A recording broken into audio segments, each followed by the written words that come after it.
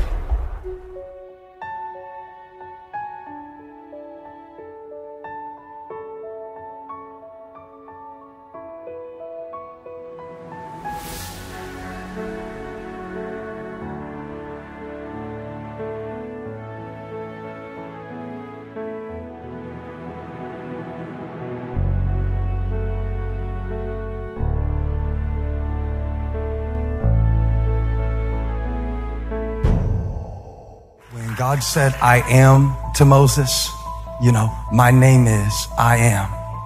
He was trying to get him to see, you are as I am. It's how you see it. It's how you see yourself. Why do people have such a fit about God calling his creation, his man, not his whole creation, but his man, little gods? If he's God, what's he going to call them but the God kind? I mean, if you as a human being have a baby, you call it a humankind. If cattle has another cattle, they call it cattle kind. So, I mean, what's God supposed to call us? Doesn't the Bible say we're created in his image? Jesus said, "Go in my name, go in my stead." Don't say I have, say I am, I am, I am, I am. When I read in the Bible where he says I am, I just smile and say, yes, I am too. Say after me, within me is a God-man. Say it again. Within me is a God-man. Now let's say it even better than that. Let's say I am a God-man.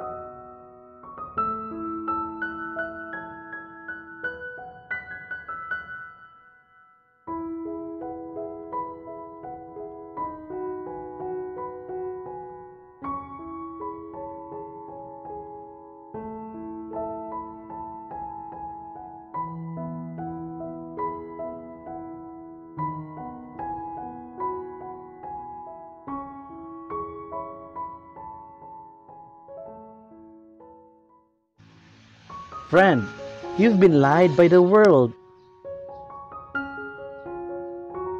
And you've been lied to by many well-meaning yet very ignorant Christians, preachers included. Did you know why? Because Satan is the god of this world.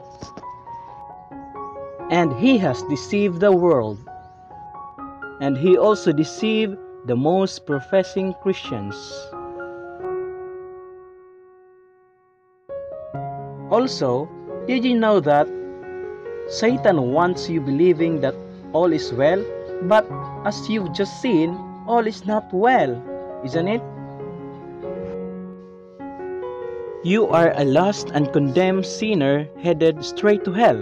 You were born in sin, and you will live and die in sin unless you take the cure that God has graciously provided for you.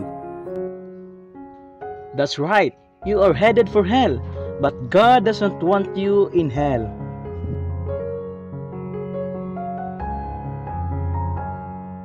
The Word of God said, God is not willing that any should perish, but that all should come to repentance. In Luke chapter 13 verse 3, Jesus said, except ye repent, ye shall all likewise perish. Your eternal soul is just as precious to God as that of the greatest heroes, leaders, warriors, patriots, Christians, preachers, teachers, missionaries, and martyrs in all of history. Did you know the reason why? It is because God sent His only begotten Son, Jesus Christ, to suffer and die and pay for your sins so that you wouldn't have to pay for them in hell. Romans 5:8-10 says, but God commendeth His love toward us, in that while we were yet sinners, Christ died for us. Much more then, being now justified by His blood, we shall be saved from wrath through Him. For when we were enemies, we were reconciled to God by the death of His Son.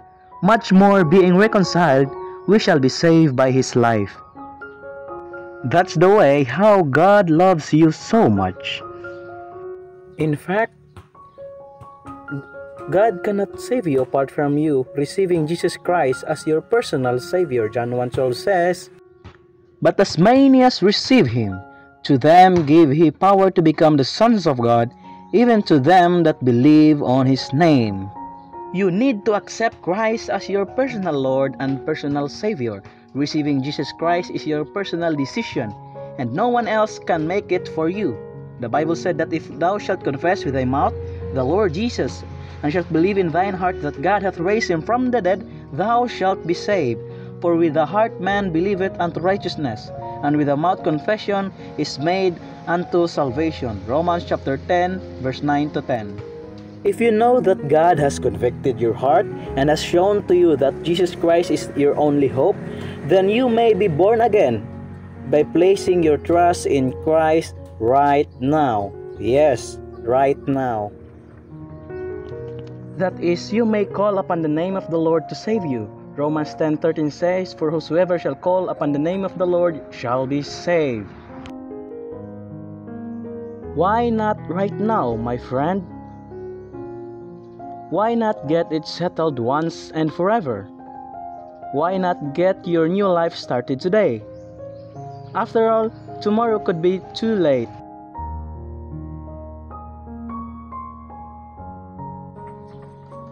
Here's a sample prayer. Pray it with all your heart.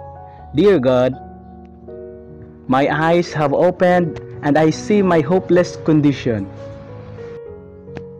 I realize that Jesus Christ died for my sins, was buried, and then rose again for my salvation. I now receive Jesus as my Lord and my Savior. Thank you for saving me, and please help me to live a Christ-honoring life. Amen.